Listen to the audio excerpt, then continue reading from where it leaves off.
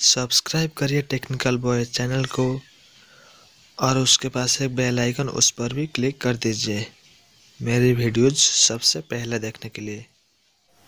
Hello friends, welcome to my channel technical boy. आज मैं आपको बताऊंगा आप कैसे दूसरों की कॉल हिस्ट्री अपने फ़ोन पर निकाल सकते हैं। उसके लिए आपको एक ओटीपी की ज़रूरत होगी। उसके फ़ोन में ओटीपी जाएगा, वो वही ओटीपी आपको अपने मोबाइल में डालना होगा। बस इतने सब करने के बाद आप उसकी सारी कॉल हिस्ट्री देख सकते हैं। चलिए फ्रेंड्स, शुरू करते हैं वीडियो।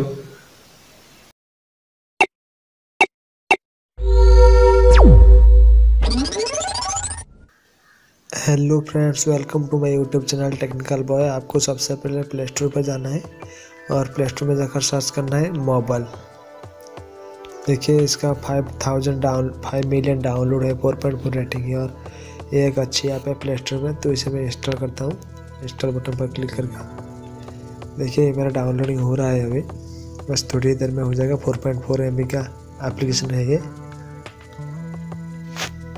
देखिए मेरा इंस्टॉलिंग हो रहा है अभी। डाउनलोडिंग सर गया है और इंस्टॉलिंग हो रहा है। देखिए मेरा इंस्टॉलिंग हो चुका है। अब मैं ओपन करता हूँ। ओपन करने के बाद आपके सामने सबसे पहले देखिए आपको लैंग्वेज चूज करने के लिए बोलेगा। तो आप सबसे पहले इंग्लिश चूज कर लीजिए और कीप परमिशन पर क्लिक कर दीजिए। फिर आप अलाउ कर दीजिए, ओपन सेटिंग, फिर इसको आप डिजेबल कर दीजिए।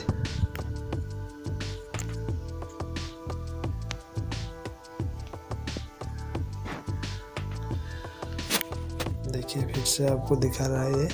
और आपका फ़ोन नंबर दे दीजिए। हाँ, याद रहे इस पर उस फ़ोन नंबर दीजिए जिस फ़ोन नंबर का आप कॉल हिस्ट्री निकालना चाहते हैं। तो मैं अपना नंबर दे देता हूँ यहाँ पर। देखिए आपको सब रजिस्टर करने के बाद आपको इस कॉल डिटेल्स पर क्लिक करना है। फिर देखिए मेरी सारी कॉल हिस्ट्री दिखा रही है आज की। तो इस तरह से आप किसी की भी कॉल डिटेल्स निकाल सकते हैं। और आपको ओटीपी की ज़रूरत होगी जो उसके फ़ोन में जाएगी। उसी ओटीपी को लाकर आप यहाँ पर अपनी कॉल डिटेल्स दे सकते हैं उस नंबर के। तो अगर वीडियो अच्छी लगे तो लाइक करना, शेयर करना और सब्सक्राइब करना।